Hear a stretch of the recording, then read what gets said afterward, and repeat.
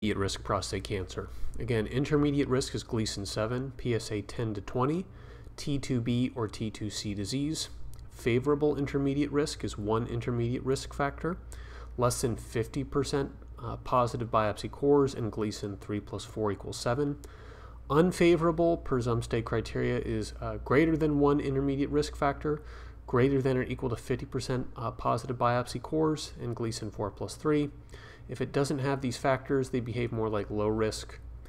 If they do, they are more like high risk, but not quite as bad.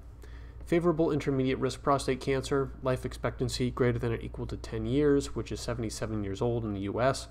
Active surveillance is preferred per AUA 2017, but treatment may be offered as follows. You can do hypofractionated external beam radiation, 60 gray and 20 fractions a la CHIP and Prophet, or 70 gray and 28 fractions a la RTOG 0415. This includes the prostate and the proximal 1 centimeter of the seminal vesicles with the 6 millimeter margin, except for posteriorly 5 millimeters to form the PTV. SIM with 3 fiducials, supine, VACLOC, full bladder, empty rectum, IGRT with daily port films for fiducials or daily cone beam CT. Note that there isn't a role for brachy boost to external beam for favorable intermediate risk. RTOG 0232 trial showed combo had higher grade 2 to 3 toxicity with no benefit. Prestige Astro 2016. Alternatively, for favorable intermediate risk, SBRT 3625 centigram 5 fractions with fiducials. Low dose rate brachytherapy alone, iodine 125 to 145 gray, or palladium 103 to 125 gray. Important criteria here is that the gland is between 15 and 60 cc's. The patient doesn't have any bad urinary symptoms. In other words, their IPSS score is less than or equal to 15, and nothing is precluding them from getting anesthesia. Surgery is another option. This is radical prostatectomy with pelvic lymph node dissection if they don't have any surgical comorbidities and if the probability of lymph node involvement is greater than 2%.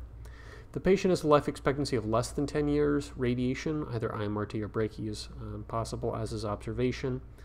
If they are Gleason 3 plus 4, again, you can consider omitting hormone treatment. In fact, none of these patients get hormone treatment. For unfavorable intermediate risk disease, the story is a little bit different. If they have a life expectancy of greater than or equal to 10 years, they can get radical prostatectomy. They can get external beam plus 6 months of adjuvant ADT. You can start the ADT with the radiation concurrently per Dan Spratt. Again, Lupron dose is 7.5 milligrams for 1 month, 22.5 milligrams for 3 months, 45 milligrams for the 6-month shot. There is a 5 to 10% overall survival benefit with ADT. A subset of RTOG 9406 supports the use of ADT for unfavorable intermediate risk disease, but not favorable intermediate risk. Alternatively, external beam radiation, 45 gray with a brachy boost, and ADT.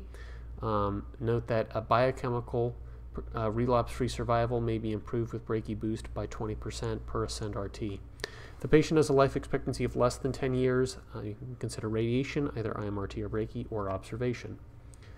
Evidence, randomized controlled trials for hormones show increased biochemical progression-free survival by about 20% with 3 to 6 months of ADT. Overall survival, 10% benefit only in D'Amico and RTOG 9408, which are high-risk patients or included high-risk patients. RTOG 9601, Lancet Oncology 2005, 0 versus 3 versus 6 months of ADT. 3 out of 6 helped, 6 was better. RTOG 9408, 4 months of Casadix and Lupron increased overall survival for intermediate risk patients.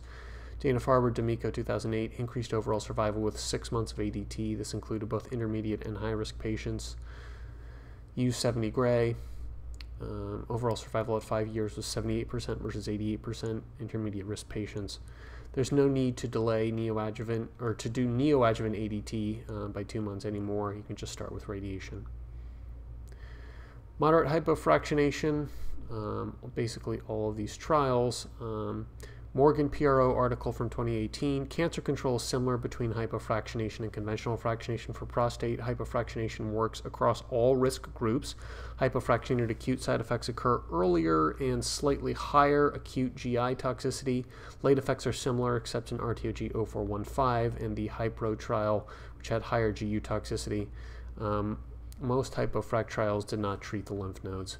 First is Prophet, Catnon, JCO 2017. 1,206 intermediate risk, non-inferiority trial of the following: 78 gray and 39 fractions at 2 gray of fraction versus 60 gray and 20 fractions at 3 gray of fraction. There was no ADT.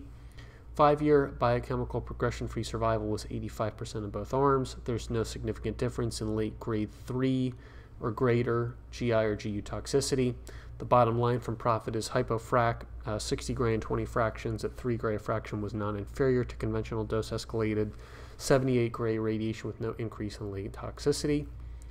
CHIP Astro 2018, this is 3,216 PT1B to T3A N0 M0 patients. Low risk was 15%, intermediate risk was 73%, high risk 12%. Non-inferiority trial of the following: 74 gray and 37 fractions at 2 gray of fraction versus 60 gray and 20 fractions at 3 gray of fraction versus 57 gray and 19 fractions at 3 gray of fraction. 5-year biochemical failure, 88% versus 90% versus 85%. 60 gray was non-inferior to 74 gray. You cannot say that 57 gray is non-inferior. The 5-year GU and GI late effects as reported either by physicians or patients were unchanged. Patients' reported sexual functions were improved in hypofractionation. The bottom line here is hypofractionation, 60 gray and 20 fractions at 3 gray of fraction is non-inferior to non-dose escalated conventional radiation to 74 gray. Note that CHIP dose constraints are the rectum V20 less than 85, rectum V30 less than 57%, rectum V50 less than 22%, rectum V60 less than 0.01%, bladder V60 less than 5%, bladder V40.5 less than 50%. In purple I have for CHIP, hypofractionated 57 gray and 19 fractions at 3 gray of fraction is not non-inferior. The next trial is RTOG 0415, Lee Bruner JAMA Oncology 2019. This is 1,092 low-risk patients. This is again a non-inferiority trial of 73.8 gray at 41 fractions at 1.8 gray a fraction versus 70 gray and 28 fractions at 2.5 gray per fraction. Bottom line, hypofractionated 70 gray and 28 fractions is non-inferior to conventional non-dose escalated radiation. There's no difference in patient-assessed quality of life. However, there is increased late grade 2 and 3 GI toxicity with hypofractionation. SBRT, PACE-B trial, TREE Estro 2021, Brand et al. Lancet Oncology. This is 874 low and intermediate risk patients, excluding unfavorable intermediate risk of 4 plus 3 equals 7. It was a non-inferiority trial of 78 gray and 39 fractions, or 62 gray and 20 fractions, versus SBRT 36.25 gray. 2-year late toxicity, CTCA GU grade 2 plus, 5.8% versus 12% with SBRT, and this is significant. Also, GU grade 2 plus, LINAC 15.4% versus 5.9%, also significant. So acute GI or GU toxicity was not different. Bottom line, there is worse late GU toxicity with SBRT, but only in those that were treated with the LINAC. However, half in this trial had no fiducials on the LINAC. There was no difference if CK was used. There was no difference in late GI toxicity. Efficacy outcomes are pending. Focal dose escalation IMRT, this is the FLAME trial, Kirkmeyer, JCO 2021. 571 patients with intermediate and high risk. They either got 77 gray and 35 fractions at 2.2 gray fraction versus SIB focal boost up to 95 gray to MRI nodules as feasible with priority to OARs. 95 gray was only achieved in 20%. 5-year biochemical disease-free survival, 85% versus 92%. Late grade 2 GU and GI toxicity was not different. Bottom line, focal boost to the tumor on the MRI shows improved biochemical disease-free survival without worsening toxicity. There was no benefit in distant METs.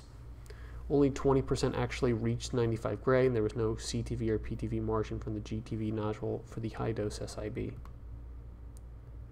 Toxicity follow-up outcomes, Nguyen, 0 comorbidity. There's a benefit with short-term ADT. With moderate severe comorbidities, there's no benefit. Radical prostatectomy is more upfront incontinence, late GU incontinence, and erectile dysfunction. External beam has more late bloody stools, fecal incontinence, and loose stools. Low dose rate brachytherapy, more LUTs in the first year and near equivalent erectile dysfunction. ADT only for downsizing the prostate prior to brachy. Outcomes, 75 to 90% biochemical progression-free survival at 5 years, greater than 90% cause-specific survival. ADT in unfavorable intermediate risk provides about 5 to 10% overall survival benefit per D'Amico.